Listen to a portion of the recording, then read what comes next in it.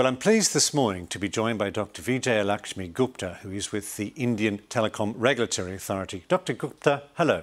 Good morning. Thank you for being with us today. Now, when we think of India and its particular circumstances, it's an enormous country, lots of remote areas, some poverty there too.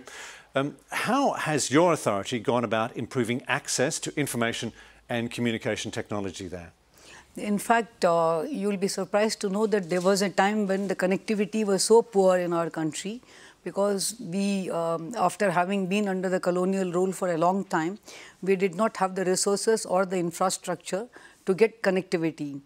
So what we came out with was a telecom policy by which the government, which was having the monopoly, gave up the monopoly and allowed the access or the licenses to come in for the private sector players.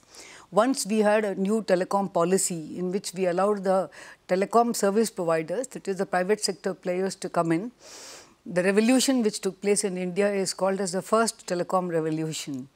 And today, a country like ours, which is the second largest mobile technology having country, next only to China, the market, we are about to touch now 1 billion mobile telephone connections.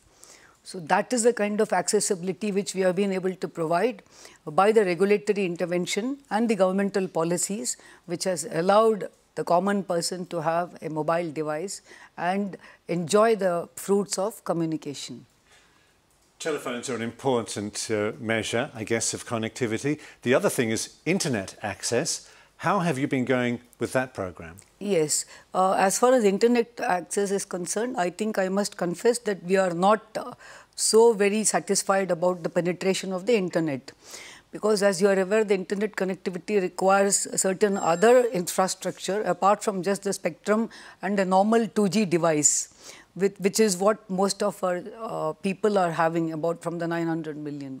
So what we are now doing is that we have got a very ambitious program which has been launched, which is called as fiber, which is fiber optic, and we are now trying to connect around 250,000 village panchayats. Panchayats is a local governmental unit, and we are laying something like 500,000 kilometers of fiber so that each of the remotest villages is connected. And this is called as National Optic Fiber Network Program, which is a very specialized utility vehicle has been launched for that. And with that, we are hoping to connect. The broadband connectivity is certainly going to improve.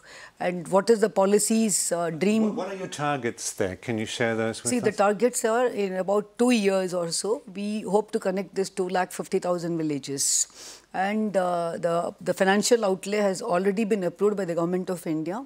And as you are aware, the policy of the new government headed by Mr. Narendra Modi is what is called as Digital India. And in this Digital India, what we aim is to ensure that if the digital dividend which has been deprived to the bulk of our population, they are given their dues. And once the digitization on the broadcasting side, as you are aware, the Telecom Regulatory Authority of India also looks after the broadcasting section. And here we have launched what is called as digitization in phases.